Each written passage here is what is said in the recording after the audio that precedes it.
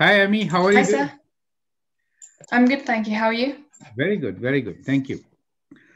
So we did discuss something about kinematics and dynamics. So is this concept clear to you, Amy? Yes, it is. It is. Okay. So today we'll take a few more examples based on what you shared with me and further look into these two topics. We'll take one example with the status of the body, which is in an elevator, and what really happens if we put this body on a scale and measure the force, right, while the elevator is going down or up. In that case, we'll see what kind of changes does happen in the measurement of weight, right? So I'll share with you what I have prepared, and then we'll go from there. All right. Okay. So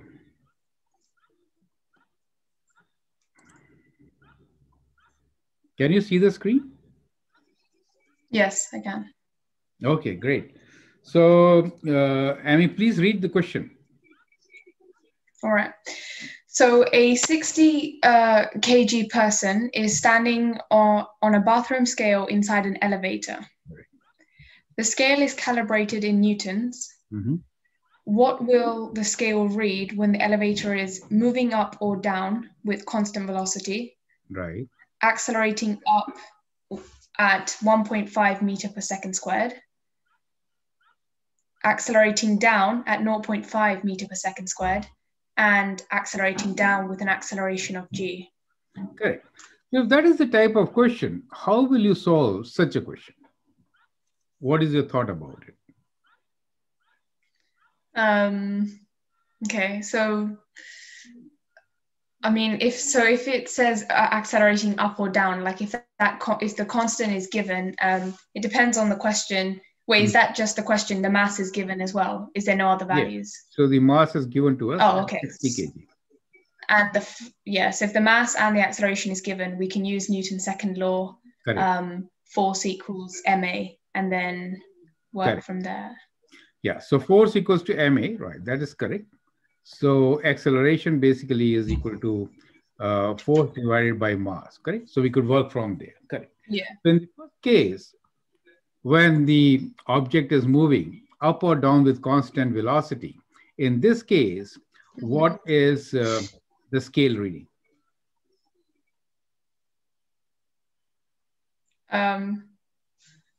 If it's moving up or down with a constant velocity. Yeah. So on the elevator, let us say this is the object, correct?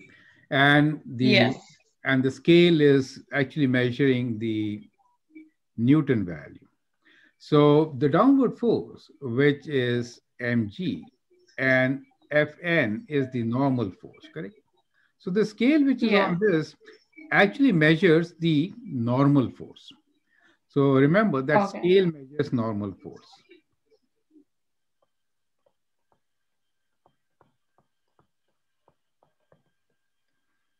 Correct. So in the first case. Wait, how come it doesn't have? Sorry, how come it doesn't have the mg as well? Is the mg only for the elevator? Okay, no, a person is standing on the scale, so Fn equals to mg for the time being when everything is at stationary. Oh, okay. Because Fn equals to mg when you're just staying there when it begins with, correct? So when you stand on a scale, for example, on a floor, for example, it shows you your own weight, right? So basically it is the weight mg, but it's a reaction. So action and reaction are equal and opposite. So what the scale shows is the reaction Fn, the force which is exerted upwards from the ground. That is what the scale is actually showing you, correct? So this is what it is doing. So in that case, it is mg, or in this case, you can always calculate the value to be 60 into g, right? 60 into 9.8 will give you the value. Is that clear to you? In newtons, correct? So scale will give you that value in newtons, right? Now, let's begin. Let's say now in this case, we are in an elevator. So elevator will be moving up, down with constant acceleration or with constant velocity.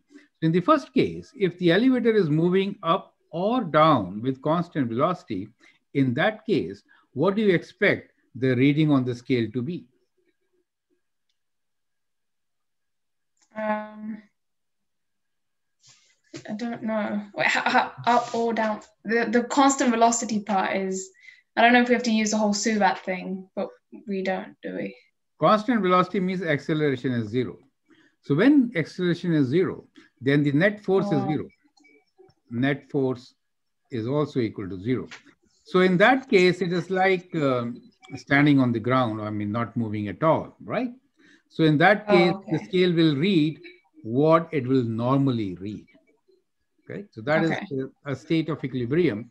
And in that case, you will see that same reading, which is going to be 90 into 60 into 9.8, correct? You get the idea. So whenever we say constant velocity, that means acceleration is 0. When acceleration is 0, then external force is 0. So when you're moving, external force is 0. Therefore, in this particular case, Fn is equal to mg. That is the case, correct? Straight away. You get the same value as the weight of the body. Correct? So that is what it is. Now, we have two other examples which says the acceleration is given to you while the lift is going up or it is going down. So if it is going up, in that case, what do you think will be the scale reading? Will it increase or will it decrease? Increase. Increase, correct. So now what is happening is when we say that the lift is going upward, you feel heavier, right? So it is going with a constant acceleration A upwards. Let us say the value is 1.5. Now in that case, if you draw the free body diagram for this particular case, what will you get? Well, in that case, we'll have a force which is acting downwards, which is mg, correct? And we have Fn, which is acting upwards, correct? And we have an acceleration, which is going upwards. So this external force is not 0 now because there is a movement, which is upwards, correct? Right, yeah.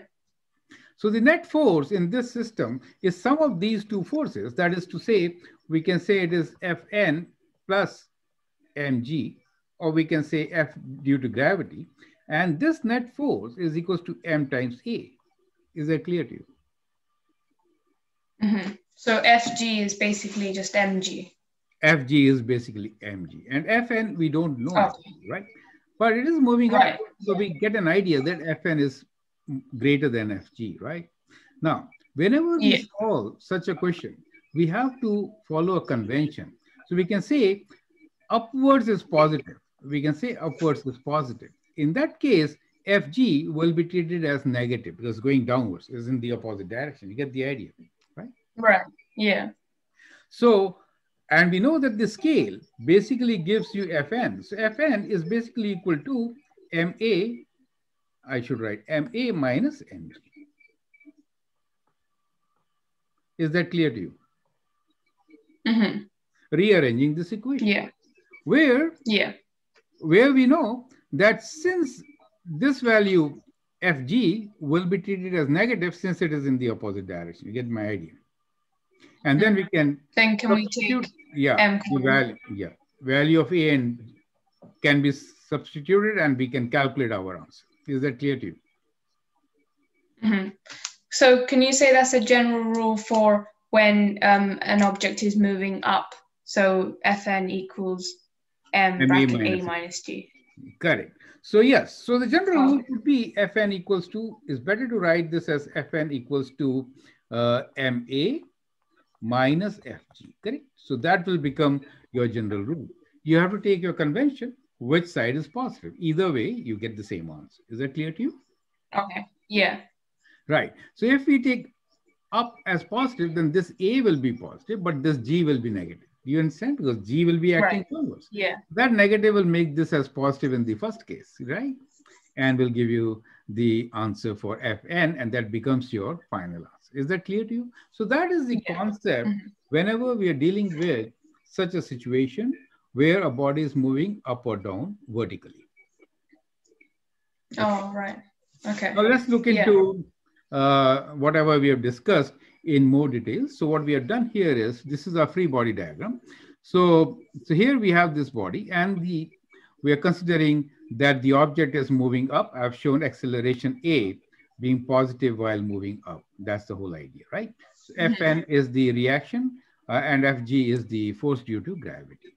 So what we learned here is that in such cases, the bathroom scale reads the normal force on the person, which is Fn. So that is what the scale is reading. Remember that part, right? So what is the actual reading reflecting us, correct?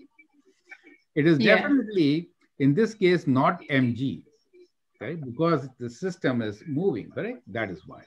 So, and then we have to choose positive or negative direction. It is always better to choose upwards as positive or east as positive, right? So these two directions are normally treated as positive. You can say north, okay, right? So we choose that. Is this only for acceleration? Yeah, for everything. Displacement, acceleration, okay. all velocity, everything. We use this direction of movement as positive, south and west as negative. All right. Then determine the force of gravity acting on Fg. So Fg, force of gravity, is definitely mg. In our case, we are given 60. So we can multiply 60 by 9.8 and we get what? 6 times 8, 48, 4, 6 times 9, 54, 588 newtons, right? So that becomes the Fg. Now, since we are taking this as downward force, it will be always treated as negative. Do you understand? This will be treated as negative since it is acting in the downward direction. So for us, the Fg value is going to be minus 588. Yeah. Now, if you look into FBD, you can clearly see that the sum of forces, Fn plus Fg, should be equal to the acceleration in the body from Newton's law, ma, correct? Rearranging, we get our formula that Fn is equal to ma minus Fg, where the value of Fg is minus 588. Is that clear? Yeah. For different situations, if the situation is A, whenever we say constant velocity, it means A equals to 0, correct? So for the first case, since A is 0, we know Fn is equals to minus Fg, and the value of Fg is minus 588, and therefore, in this case, the value will be 588.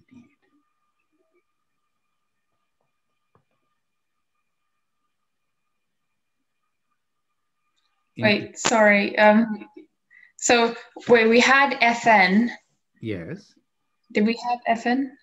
Fn is ma minus Fg. Acceleration is 0. Okay, let's go to the next page. I have actually clearly written this. So let's look into this particular case now. So we know that Fn plus Fg is ma, correct? Yeah, yeah. Now you just sum it. So when you rearrange, we get ma minus Fg. Mass is 60 kg, and the force due to gravity is actually minus 60 into 9.8, since this direction is taken as negative.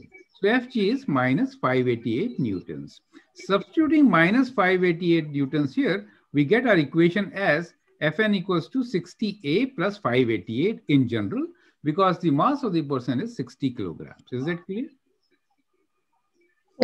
Yeah. So for example, I could always use this equation, which is Fn is equal to 60 times acceleration plus 588. Is it okay?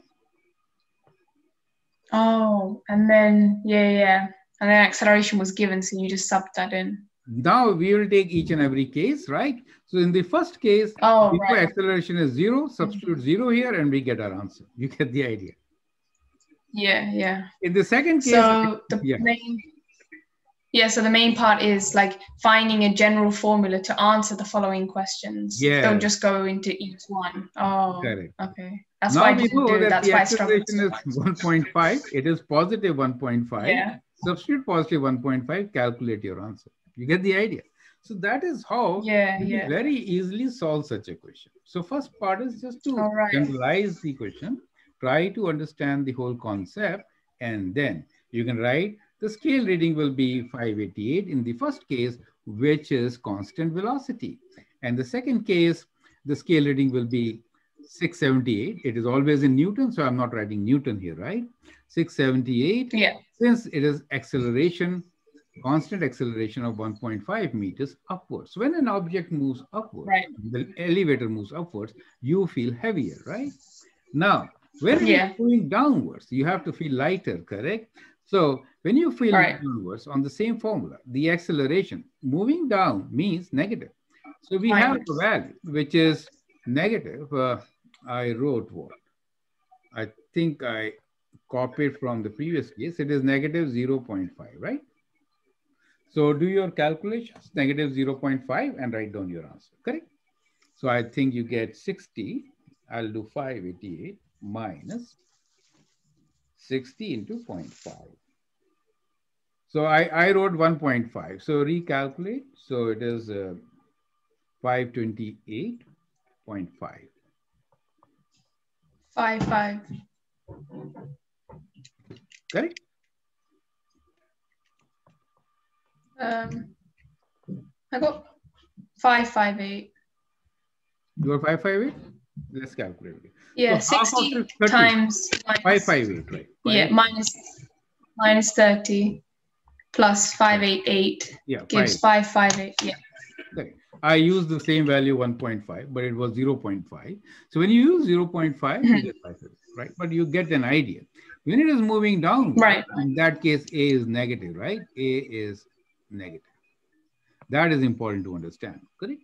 Now, when you are moving down with the same acceleration as the gravity, it's like a free fall, correct? So when it's a free fall, you expect 0 reading for that. So minus 9.8 is the acceleration. And when you do that, 60 times minus 9.8 plus 60 times plus 9.8 will give you 0. And so you get the reading as 0. Is that clear to you? Yeah. So is that true for like any case when an object is falling like freely and gravity is the only force acting on it, the net force will always be 0? That is true. Right. So do you understand the concept of how to solve such a question? Yeah, I do know. Okay, clear. So I'd like you to summarize what we have learned today in this particular session. And then we'll take up another example and then go into details into a different kind of question. Okay, so can you summarize our learnings? All right. Yeah, so we discussed about objects mainly to do with acceleration and using Newton's second law, but knowing when acceleration is 0, positive, increasing, and then negative. So the main part I learned was even when an object is moving at constant velocity, the acceleration is 0. And then what we did with the questions is, since they were following each other, we found a general formula for the acceleration along with the force and the mass, knowing that the net force equals ma minus mg, or you could say FG, meaning the same thing. And then you just sub in the values and then get your answers. And it makes sense because the force that you get in the end, so when we saw with 0, it was 588. When we saw it was with acceleration, which was positive, we saw the number get larger. And then when you saw acceleration that was smaller, you got the force got smaller. And then when you have a object just acting freely with gravity, then just know that the net force would always be 0, since gravity is the only force acting. Absolutely clear, right? That's perfectly fine. That's great. So we'll end our session at this point by learning on what happens to us reading of a weighing scale when you are traveling in a lift or an elevator. Fine? Okay then. Right. Yeah.